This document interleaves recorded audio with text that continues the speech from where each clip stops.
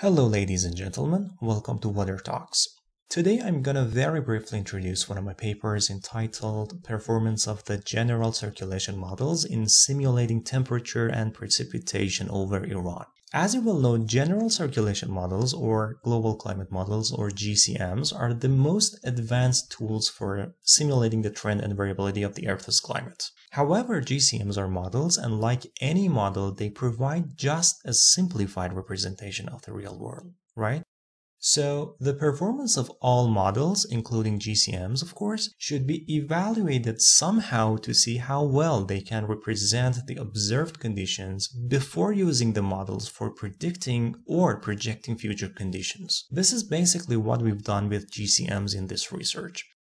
This paper was published online in 2018 by Theoretical and Applied Climatology, which is a renowned journal, and in my opinion, this can be viewed as a comparatively comprehensive performance evaluation study.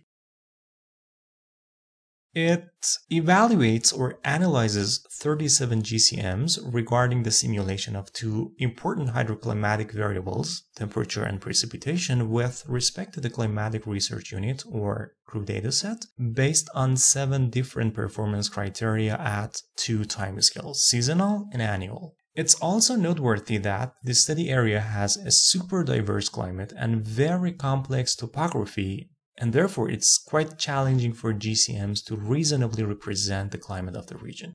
So let's have a look at the paper and see what's in it. I'll jump right to the results and discussion section.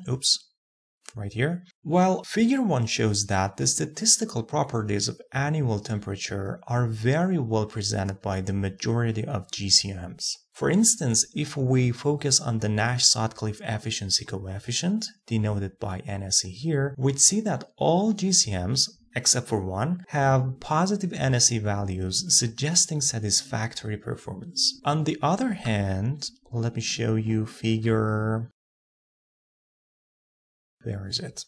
Here, figure 5. Many GCMs have negative NSE values in simulating annual precipitation, indicating that precipitation generation mechanism is so complex that GCMs cannot adequately preserve the statistical properties of precipitation. I should also mention that climate models show diverging performance, such that some of them show large positive biases while some others show negative biases, and this can suggest climate modeling is associated with very large uncertainties, especially regarding precipitation. Another notable result, which can be inferred from the Taylor diagram, is that climate models or GCMs from the same climate modeling group show pretty much similar performance as they lie close to each other on the diagram. So it may not be logical to include multiple models from the same modeling group in climate change impact assessment studies. Now I'd like to invite you to explore the paper for more information and contact me to discuss any part of it. Many thanks for watching. Abbasian here. I'll see you in the next video.